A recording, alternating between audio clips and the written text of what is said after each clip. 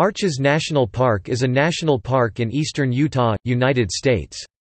The park is adjacent to the Colorado River, 4 miles (6 kilometers) north of Moab, Utah. More than 2,000 natural sandstone arches are located in the park, including the well-known Delicate Arch, as well as a variety of unique geological resources and formations. The park contains the highest density of natural arches in the world. The park consists of 76,679 acres, 119.811 square miles, 31,031 hectares, 310.31 square kilometers of high desert located on the Colorado Plateau. The highest elevation in the park is 5,653 feet (1,723 meters) at Elephant Butte, and the lowest elevation is 4,085 feet (1,245 meters) at the Visitor Center. The park receives an average of less than 10 inches (250 millimeters) of rain annually. Administered by the National Park Service, the area was originally named a national monument on April 12, 1929, and was redesignated as a national park on November 12, 1971. The park is expected to receive 1.8 million visitors in 2018.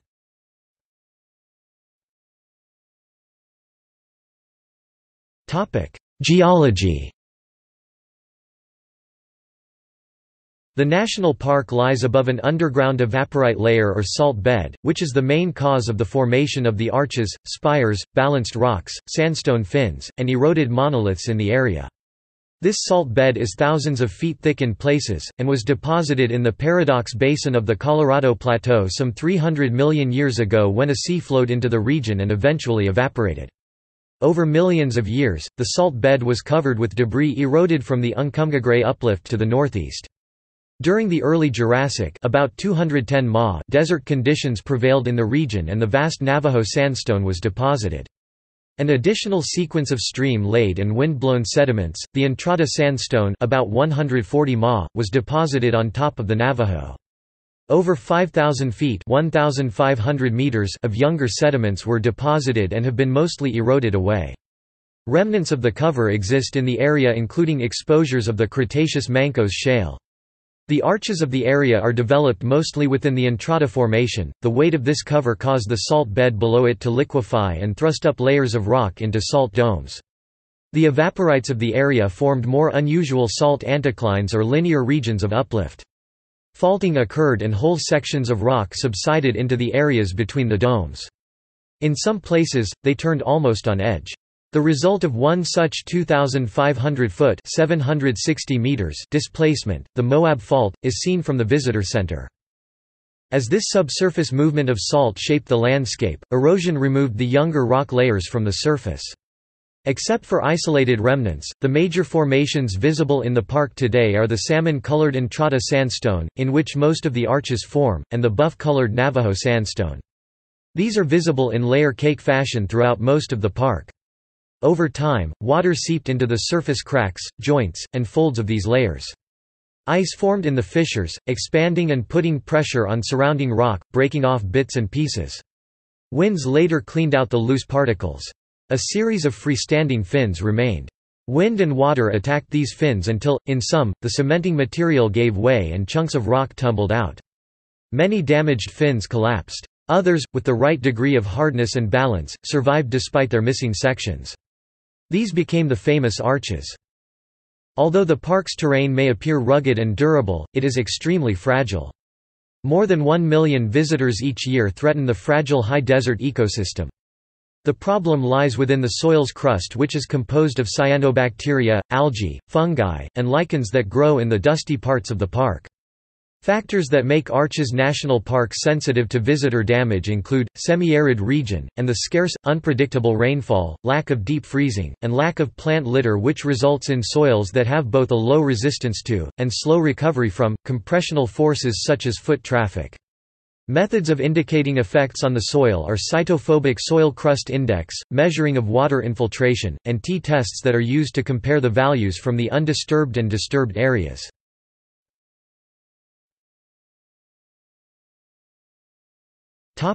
Climate.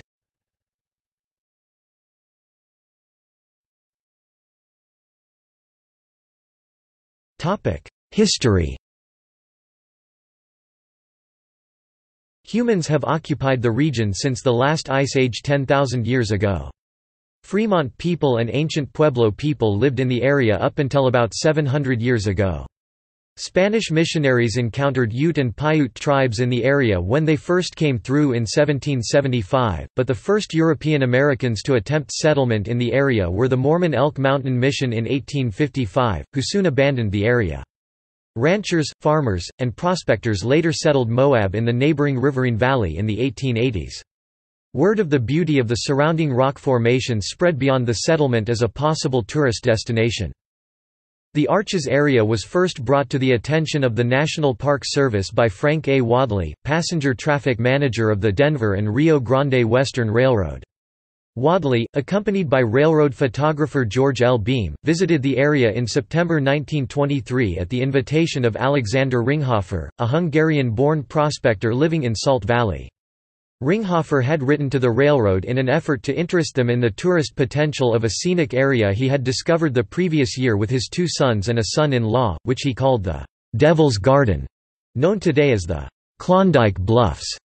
Wadley was impressed by what Ringhofer showed him, and suggested to Park Service Director Stephen T. Mather that the area be made a national monument.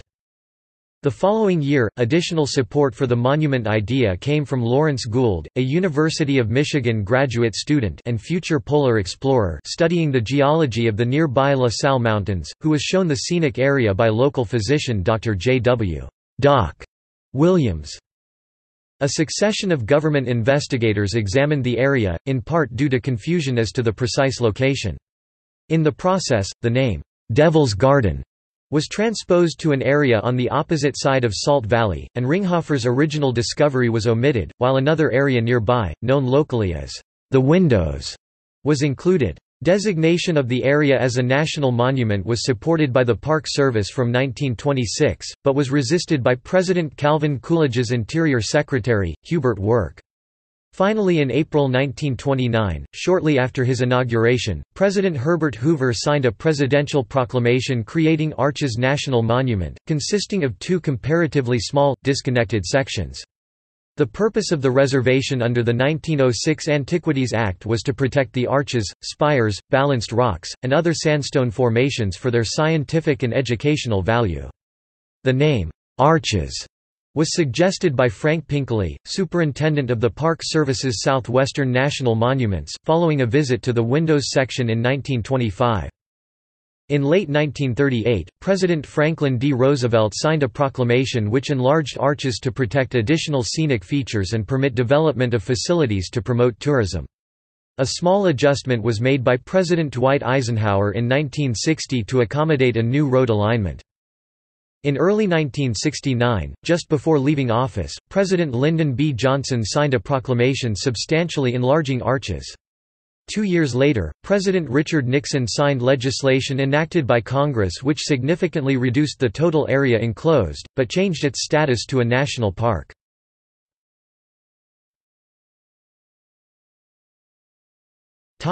Recreational activities. Climbing balanced rock or any named or unnamed arch in Arches National Park with an opening of more than 3 feet is banned by park regulations.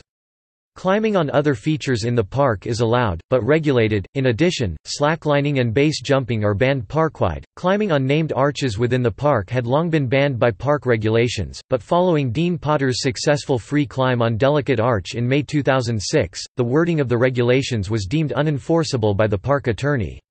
In response, the park revised its regulations later that month, eventually imposing the current ban on arch climbing in 2014. Approved recreational activities include auto touring, backpacking, biking, camping, and hiking, some of which require permits. Guided commercial tours and ranger programs are also available.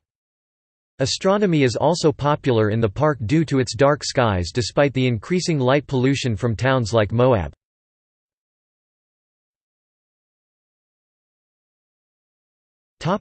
Publicity. American writer Edward Abbey was a park ranger at Arches National Monument where he kept journals that became his book Desert Solitaire. The success of this book, as well as the rise in adventure-based recreation, has drawn many hikers, mountain bikers, and off-road enthusiasts to the area, but activities are limited within park boundaries: camping, foot hiking along designated trails, and driving only along marked roads. The Hayduke Trail, an 825-mile (1,328 kilometers) backpacking route named after one of Edward Abbey's characters, begins in the park. Arches National Park is the subject of the third 2014 quarter of the U.S. Mint's America the Beautiful Quarters coin program commemorating national parks and historic sites.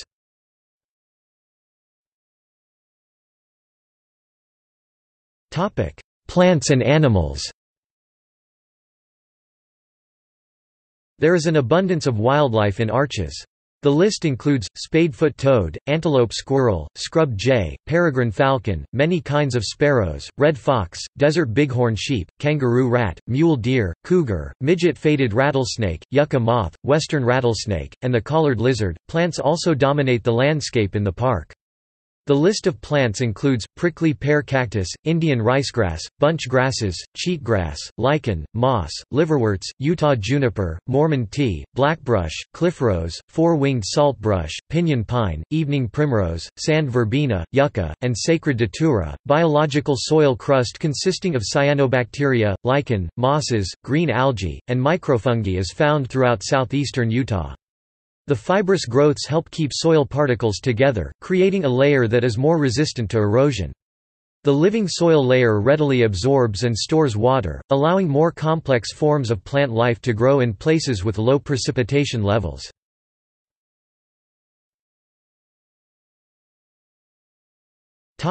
Features. Among the notable features of the park are Balanced Rock, a large balancing rock, the size of 3 school buses.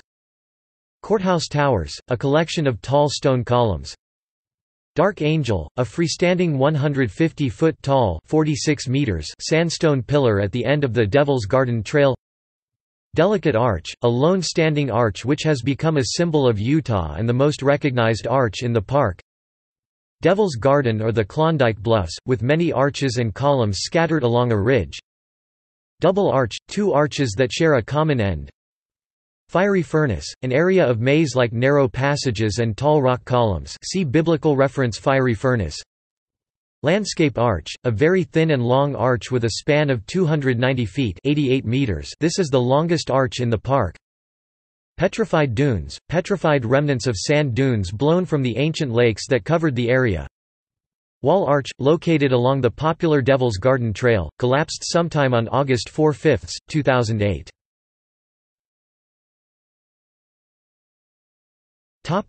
Gallery. See additional images at Wikimedia.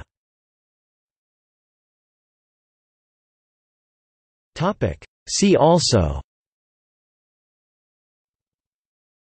List of national parks of the United States, National Register of Historic Places listings in Arches National Park, Natural Bridges National Monument, 3 natural bridges formed by flowing water, Rainbow Bridge National Monument, the largest natural bridge in the Western Hemisphere.